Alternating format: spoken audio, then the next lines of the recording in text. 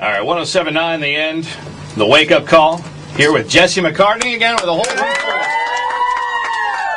full of listeners. You got the show again tonight at the Community Theater. Beautiful place for a show. Probably one of the most beautiful theaters. It's a really nice venue, man. Yeah, it's very cool. You're going to be with Jordan Sparks. Tickets still available. And I heard Prima J is opening up for you guys, too. So they were just recently in Sacktown. Is that right? Yep. Yeah. Okay. So they'll be there, too. It'll be a big party. Couple things I want to talk about. Teen Choice. Teen Choice. Tell us about that. You were there. It was great. Teen Choice was fun. I presented with Catherine McPhee, and I presented most blinged out MySpace page to Ryan Sheckler, who's a buddy of mine who won. Now, what's the criteria for a blinged out MySpace? To be honest, I don't know. A lot of comments or sparkly things? I was just the messenger. I just presented the award. I didn't really judge. Did you want to present that one? What's that? If they would have come to me and be it's like, the Teen Choice Awards. You know, would I want to present that, at a Grammy Award show or like one of the? No, I mean, but it was Teen Choice. Gavin just recently found out about Ryan Sheckler, didn't you, Gavin? I did? Yeah, Life of Ryan on MTV. He's a pro. Oh, yeah. I have a theory that MTV will give anyone a reality show. Like, if you just show up and say, hi, I exist, they'll give you a reality show. But Ryan's a really nice guy. You just said that. Yeah, he's a cool guy. He's got a bling down MySpace. What is something like maybe being at the show that we wouldn't have seen that on TV? You guys know Rainn Wilson, who from The Office, and he's got that new movie coming out, The Rocker, which I'm very excited to see. But he's also, he comes out and he's presenting, I guess, the part in the show where you can ask the Jonas Brothers a question. Right. And he has these three dolls, Nick, Joe, and Kevin. And he has the three of them. What's his name? He's presenting. No, the three of them. He's presenting, and they cut to commercial break after he's done, but he didn't know that they cut to commercial break. He's just standing there and doesn't know what to do. So he just starts juggling the Jonas Brothers. Everybody in the audience lost it. It was hilarious. You know what the sad part, though? Oh, go ahead. No, it was a really fun show. I took my little sister, I took my brother. It was a little family event. Do you still get like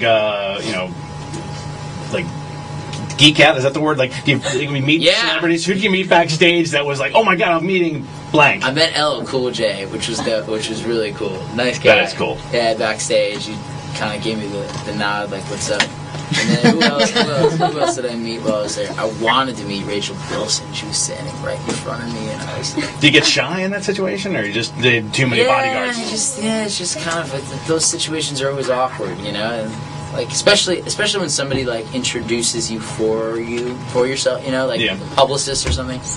It's just always a little uncomfortable. And she was talking to one of her girlfriends, but I'd like to meet her. Why didn't you just say hi? Because it was I don't know. There were fans everywhere, and I was with my sister, and it was just awkward. I would have. It was just really She's from the OC. She would have loved it. I mean, she just would have probably thought that was the greatest thing. She probably would have thought you were a major fan of hers, and she probably is a major fan of yours, and you guys could have had like a little love connection. You guys could have. You missed your chance. What were you thinking? Yeah, I may have.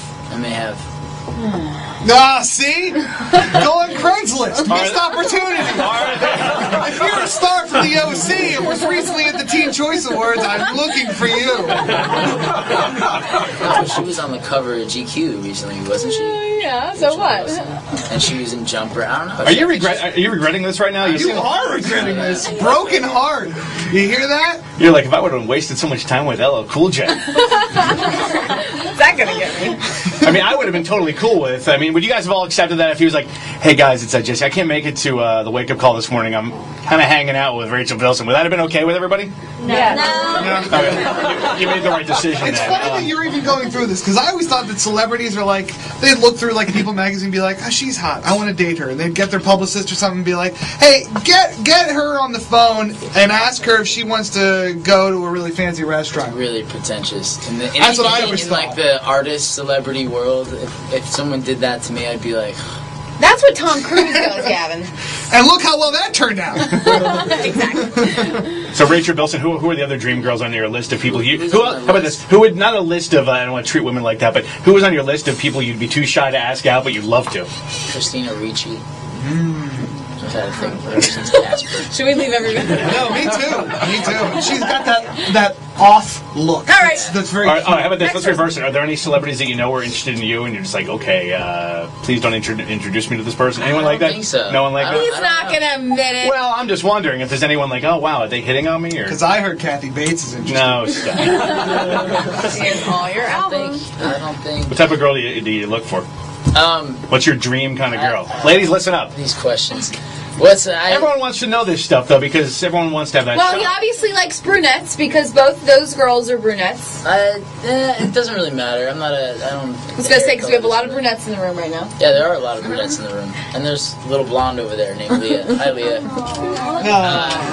Who's your biggest fan? Yeah, I don't know. I've sort of just been randomly dating. I'm not in anything serious right now. Yeah. It's probably better that way. How about this? We'll make it simpler. Instead of saying what you like, say you're dating some girl and you're hanging out, and you say, "Hey, let's watch my favorite movie." What do you put on to hang out with the girl? Pulp Fiction. Pulp Fiction. He's a romantic. That is a romantic. That's a date movie. Yep. Favorite all-time on. CD. Favorite all-time CD to just chill and listen. Really? Thriller. Michael Jackson. All right, going back. What Also else? romantic. And say you want to impress your girl. It's her birthday. Say, I'm not going to get you a gift. I'm going to take you shopping. Which store do you like your girls to shop at? Spencer's. I thought you were asking me. How about any brands out there? Anything that would make you go like, I don't know. nothing like that? I like to cook. I do? do like to cook, so I'm still working on that. I have an idea. Hey, Leah. Williams and Sonoma. Leah, come on over here. Leah's your biggest fan. Leah, we're going to try something here real quick. Leah, No, Leah, come over here. Come over here real quick. Stand next to Jesse. Jesse McCartney on the Wake Up Call. This is Leah. Leah, you're how old again? 7. You're 7, and really, be honest. Don't lie to me. Are you Jesse's biggest fan? Yes. You promise? Yes. Right hand in the air. That's Left, left, but that's left. okay. I swear I'm Jesse's biggest fan. I swear I'm Jesse's Okay, biggest. let's just do a little land of make-believe here, okay? If you don't mind, Jesse. No problem. Okay, you guys are hanging out. Let's just say you're 18, so you're old enough. Let's just say I'm 3 times her age. All right. So just say this, Jesse. Will you make me dinner? Ask him. And I want to see. You make me dinner. No problem, Leah. Hey, what would you like to eat this evening? Pizza bagels. Ask him what's on the menu because he likes to cook. Let's find out what he cooked for you. What do you want to cook for me? What do I Well, it depends. Do you like seafood? Are you more of like a chicken nugget kind of? Chicken fingers and fries. Fingers and fries. Mac and kind of cheese? lady. Can you whip up a Happy Meal? Say that. All right. Well, that was fun. So, what's your favorite food? Bacon. Bacon. Would you make Leah, your 7-year-old biggest fan? Would you make her the romantic meal of bacon? You can get a little bacon, ricotta, and fig. Nothing says love like payback. Dig it, All right. kids. Well, look. Give Leah, this is your chance. Give him a hug. Let's Give him a hug it out, give him a Leah. hug. Hey guys, let's everyone. Thank you to Jesse. Thanks, Jesse. Go see the show tonight. We're gonna play your new World single. premiere. Hey, thank you for playing along with the 7-year-old and that. He was not playing, Jason. This is all real. All right. The reality is they got married last night. We're gonna play That's illegal. Jesse's new single. It's called "It's Over." It's over, yeah. Everyone, Jesse McCartney, make some noise.